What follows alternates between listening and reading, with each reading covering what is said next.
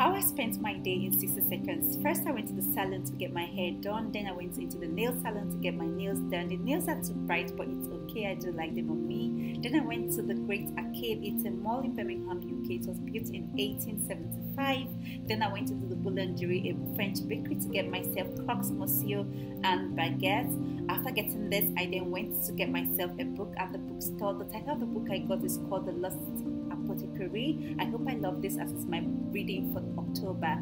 After that, I realized I was hungry. Then I went to Pret a Manger to get myself a wrap.